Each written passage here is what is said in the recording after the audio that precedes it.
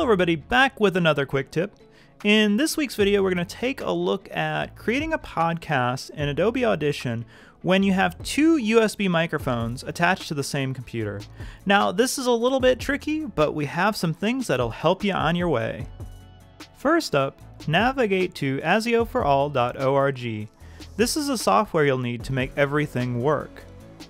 In Audition, go to Edit, Preferences, Audio Hardware, select ASIO, make sure your setting is ASIO for all, increase your buffer size, and then go to Settings. In Settings, you'll want to make sure you're selecting the gear option. Then you'll want to turn on your microphones, make sure that both of them are selected, as well as an audio output device. Select the X in the corner, then select OK. Next, go to File, New, Multitrack Session, enter a name, then make sure that it's set to Podcast, then select OK. Next up, we want to select the FX option in the podcast, and we want to turn off all of our effects.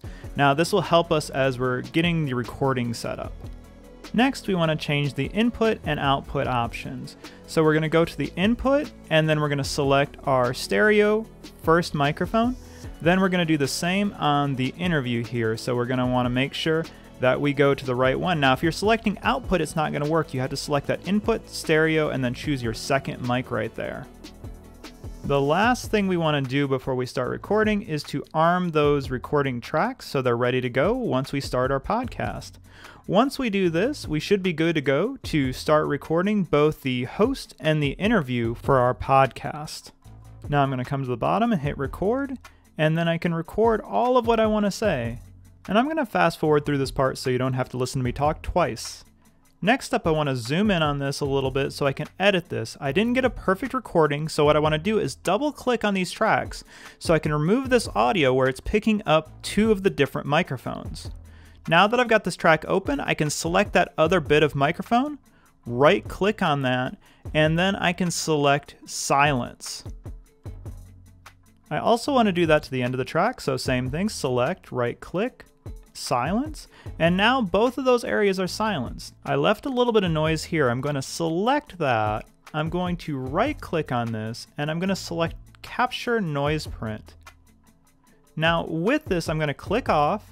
I'm going to go to Effects, I'm going to go to Noise Reduction and Restoration, and then what I want to do is I want to select Noise Reduction Process up at the top of the screen. This will pop up a new window. All I have to do is hit Apply, and that removes that noise from my clip. Now I'm going to double click on the interview, and I'm going to do the exact same process. I'm going to do the selection, I'm going to right click, I'm going to do a Capture Noise Print, I'm going to click off, Effects, then Noise Reduction, and then Process, hit that Apply option once again. Then I'm going to select those bits where you can hear the other microphone, right click, then I'm going to hit Silence, and I'm going to do that right here as well, and then right click and hit Silence.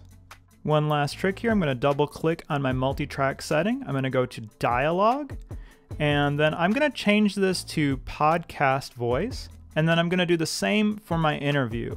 So Dialogue, then preset podcast voice. This will help it sound a little bit more impressive and make it sound a bit more like a podcast. Well, that's it for this week. Hope to see you again next week for another quick tip.